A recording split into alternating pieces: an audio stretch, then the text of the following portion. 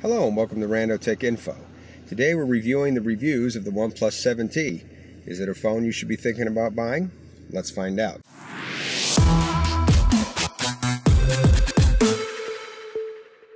So today we're starting a new segment called Reviewing the Reviews. Basically, we go out and we look at all the different reviews for a product, from some of the biggest names on YouTube to some of the smaller names on YouTube, as well as some written sources such as Android Authority, Droid Life, and whatnot, Tom's Guide. We take all this information and we try to compile what people are saying about a phone or another piece of electronics, and we'll actually be assigning certain categories specific letter grades to help you decide if it's a purchase you want to make or not. This is not supposed to take the place of deeper, more in-depth reviews. In fact, we're going to include some links in the description of some of those reviews that we watched to help educate our decision. But this is just kind of a summary, a quick look, a quick gathering of information to see if you even want to do that deeper dive, or if you just want to see what a bunch of people are saying about the device as opposed to just one or two reviews. So, without any more wait, let's get started. So the first thing I want to talk about is the design or the form factor of this phone. The screen is apparently very gorgeous. It does have a notch, but most people don't seem to mind it. It's a very small notch. In fact, it might be the smallest notch I've ever seen on a phone. It's even smaller than the notch that was on the original OnePlus 7. So I don't think that's going to be a big deal to people, and it's got that 6.5 inch 90 hertz refresh rate now, which means it refreshes at a higher rate. People who've used these 90 hertz screens, like the one on the 7 Pro, love it. They say they're never going to go back. So I think the fact that they've brought this down to the regular model, to the 7T, the non-Pro, is very cool. The screen is flat, not curved, which for me is a plus. I don't care for curved screens. I think most people prefer flat screens, although I know that's not the case with everybody. As far as speakers go, sound, apparently it has very good stereo speakers. Not the best, they're not both forward firing, but most people seem to think they're plenty good to get the job done. They're apparently very loud. They're Dolby certified, so that's good. Some downsides to it: there's no headphone jack, which still bugs some people. There's no wireless charging, which may bug you, and there's not an IP rating, although I don't think the IP rating's a big deal. Certain reviewers have put this phone underwater. Dave 2D, in fact, did an entire review of the OnePlus 7 Pro underwater, and he even opened up the pop-up camera underwater, and the thing still worked. And I think the review was like 10 minutes. So I don't feel like water is an issue. I feel like OnePlus makes phones that if you drop it in water and take it out of the water, which most people do. I appreciate the fact that iPhone's making phones you can keep under 4 meters of water for 10 minutes or whatever, but that's usually not how this goes. Usually you drop it in some water, you scream, you get it out of the water. At the end of the day, look, it's not the most modern looking phone ever. Like I said, the OnePlus 7 Pro had that pop-up camera with really the bezel-less design, but it's a good looking phone, especially when considered the price point. Most people are going to absolutely love this screen. We're going to give the design of this phone a B+. Moving on, let's talk performance. This is really easy. The performance on this thing's amazing. 855 plus the overclock Snapdragon 855 chip, which not a lot of phones have right now. The Samsung Note 10 doesn't have it. Very few phones outside of hardcore gaming phones have this chip. This phone has it. It's got 8 gigs of RAM. It's got UFS 3 storage. It's fast. It's really fast. You're not going to have any issues with performance on this phone. Even if there is a phone out there that's technically quicker, it's not going to be appreciable. It's not going to be noticeable. Performance is really top tier in the Android world. This one's easy. It's an A. Moving on. So now for the camera. The camera reviews for this phone have actually been quite good, which is a big deal because one of the Achilles heels with OnePlus phones in the past has kind of been people not loving the cameras. They'll say the phones are great, the cameras are just okay or pretty good. It seems like they've stepped up their game with the 7T. People are really liking the camera. In fact, CNET gave it a 9 out of 10, which is a really high score.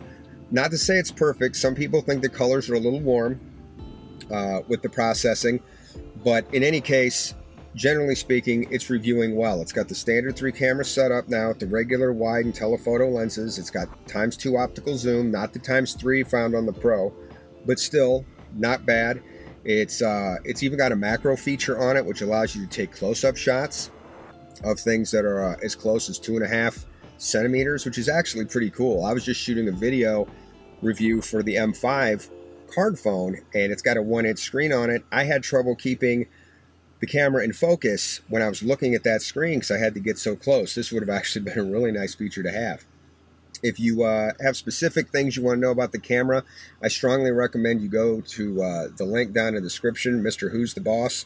Arun does a great review of this camera up against the iPhone 11 and the Note 10, and you can really kind of decide if it's a camera that's good enough for your use. But generally, people are really liking this thing. We're going to go ahead and give the camera a B+. Moving on. So the battery. Most people are saying the battery on this thing is, it's okay. It's good. It's 3,800 milliamp hours, which is not bad, but you've got a 6.5-inch screen with a 90 hertz refresh rate, so that's going to dig into it pretty good. Most people are saying that it gets you through the day. It's not going to be an issue. The feather in this thing's cap that's really nice is it does have super fast warp charging. It's got a 30-watt charger that comes in the box, by the way, that's supposed to be significantly quicker than the one that was even in the last OnePlus phones. And apparently it can charge your phone up to 70% in a half hour. So if that's true, and there have been some people out there who have actually tested this and kind of shown it to be true, that's pretty good. There's actually a video review out there from a gentleman. He goes by the name of TheUnlockr. I don't remember his real name. I apologize for that, but it's spelled THE and then UNLOCKR. And he does a great review of this phone. He uses it all day, talks about the battery life, shows what he did during the day, so you can kind of decide for yourself if the battery's good enough for you. He also tests the camera as well, so I'll put a link down to that video down in the bottom. But basically, the battery, good, not great, but with the fast charging, with the warp charging, that definitely will help. We're going to give this grade for the battery, we're going to give it a B. So some other miscellaneous features about this phone. It runs Oxygen 10 out of the box. It runs Oxygen, the Oxygen skin, which most people would say is the best third-party skin that you can get on any phone. OnePlus is also really good about their updates. Their last generation of phones, the OnePlus 7 and the OnePlus 7 Pro, are already running Android 10. They're apparently going to roll out Android 10 to the 6 line later this month. So OnePlus does a really good job with their software. That's one of the neatest things about this company is they don't only bring good hardware at a good price, but they also take care of you on the software side of things. It's got other things like a Zen mode if you don't want to be disturbed when you're doing things. It's got a game mode. Once again, if you don't want to be disturbed when you're gaming, it also allocates your resources toward the game to give you even better gaming performance. And it's supported on all networks. So whether you have AT&T, Verizon, Sprint, T-Mobile, doesn't matter.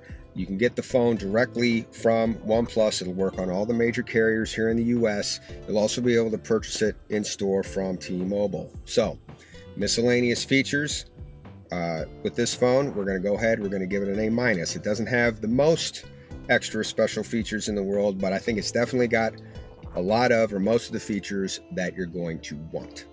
So, overall score for this phone, when you factor in price, which is $599, which is pretty amazing when you consider you get top-end specs with a gorgeous screen, with a good camera.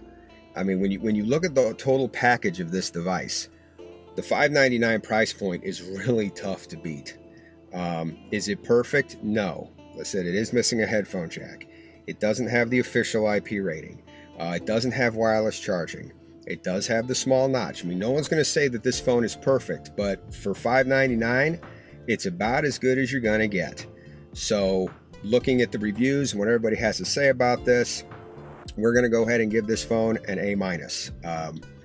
Once again, it's not quite perfect, but I think you're going to be really satisfied with it if you pick it up, especially for the money.